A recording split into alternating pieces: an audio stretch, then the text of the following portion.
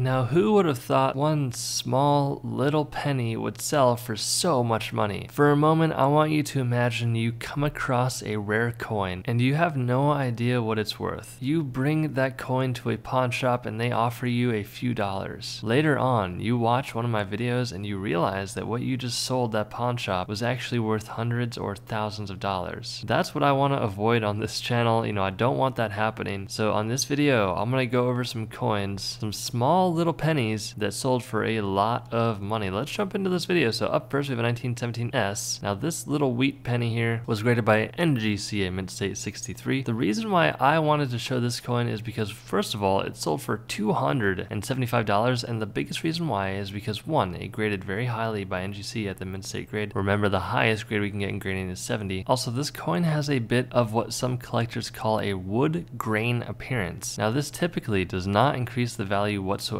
of the coin, but there are collectors out there that will collect wood grain looking coins like this, so it is kind of neat. But unless your wood grain looking coin is graded very highly, that means the condition is really high, your coin is not going to be worth that much money. So here we have a 1917 coin, this one graded by PCGS, a Mint State 66. Now the important thing to know on this coin compared to the last coin is there's no mint mark around the date there. Typically, if your coin does not have a mint mark around the date, that means that your coin was struck at the Philadelphia Mint. There are some exceptions to that rule, but that's for a different video. So because this 1917 penny that was struck at the Philadelphia Mint was graded so highly, it sold for $913. Alright, so this is when we started to get into the cool ones. So this one sold for $1,258, and this is why. So typically on my channel, I go over coins that grade really highly. This one graded at an XF, meaning extremely fine, 45. This is a 1917 Lincoln wheat cent penny. So this is a great example that even if your coin is not graded very highly, it can still bring a lot of money. And this is the biggest thing you need to be looking out for on your 1917 penny here, because you could be completely looking over this and accidentally spending these coins that sell for thousands of dollars. So you're going to need some sort of magnification to see what we are looking at here. This is called a doubled die obverse coin. Now obverse means the front of the coin, reverse means the back of the coin, but essentially during the minting process, this error occurred where there is some doubling happening on the coins here. Now you can see in the date and the motto at the top, I'm going to have some zoomed in pictures here. This is what collectors call doubling. Now you can get a USB microscope, those are a bit expensive, or you can get a small little jeweler's loop, that works as well. But these are the biggest things you need to be looking out for, because all of these things combined allowed this coin to sell for $1,258. This coin sold in auction for $3,951, and honestly I think it could have brought more money depending on who it was sold to. But essentially same exact thing here, except this one graded at a Mint State 61. Now just imagine if this graded at a 65 or a 68, it would sell for so much more money. But essentially the same thing here again, guys. The doubling is so important on your coin, especially the 1917, because this coin sold for $3,951. Hit that subscribe button, it really does help out the YouTube algorithm. Stay tuned for more, and I'll see you in the next video.